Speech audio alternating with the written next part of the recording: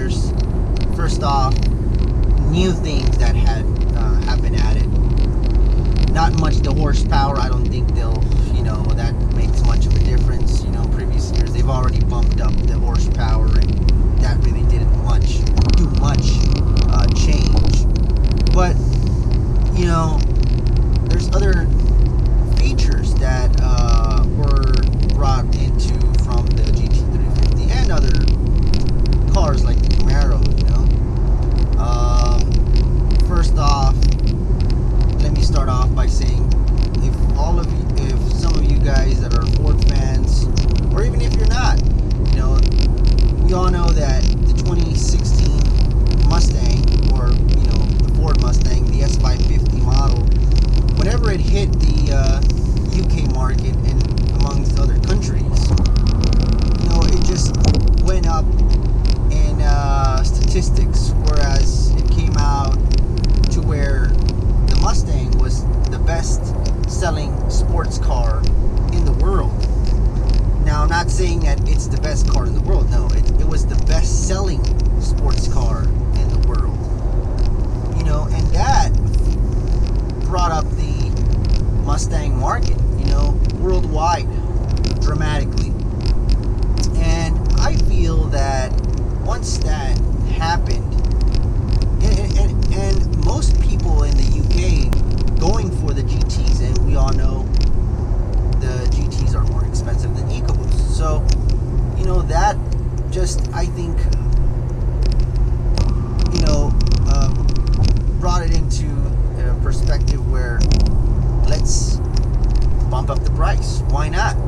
I mean, ever since the Camaro came out, we all know that the Camaro has always been more expensive than the Mustang, no matter what, as far as options.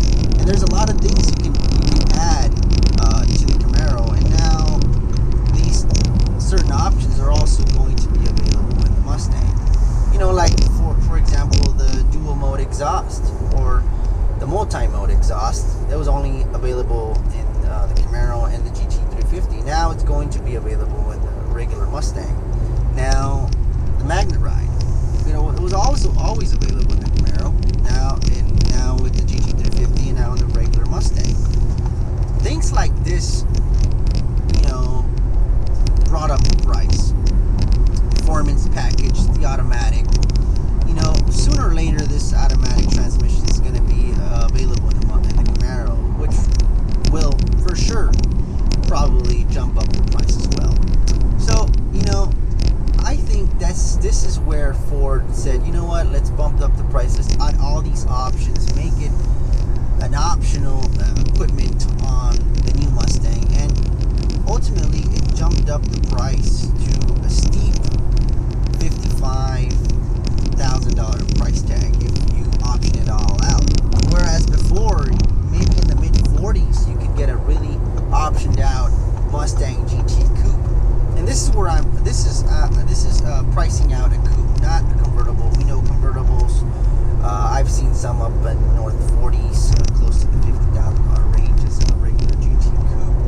But I think this is where Ford said, what, the hell of it, the hell with it. Let's bump up the price. And I think even though for the consumer, for us that are going to be in the market for one of those, it sucks, but this is what it's come down to. I think that even with this new options and the new 10-speed automatic, as you all know, it's on the ZL1. The shift speed of these of this transmission is quite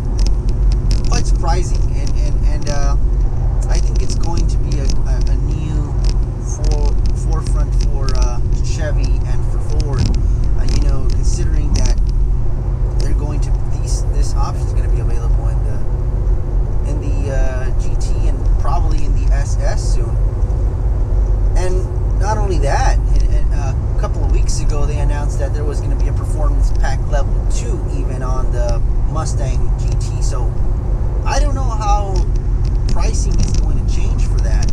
I don't think they released any numbers at all for that, but you could only imagine it's going to hit like maybe the GT350 price tag, regular GT350 that is.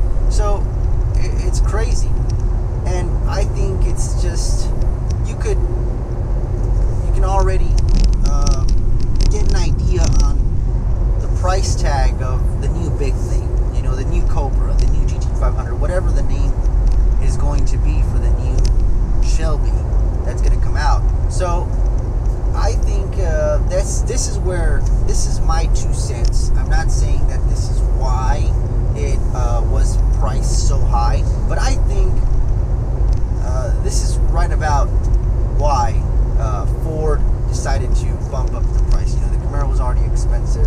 Why not bump up the price if they already know, hey, our market has expanded substantially? Why not just bump up the price? We already have customers worldwide that are lining up for this kind of car, and everybody's going for the GT Coupe.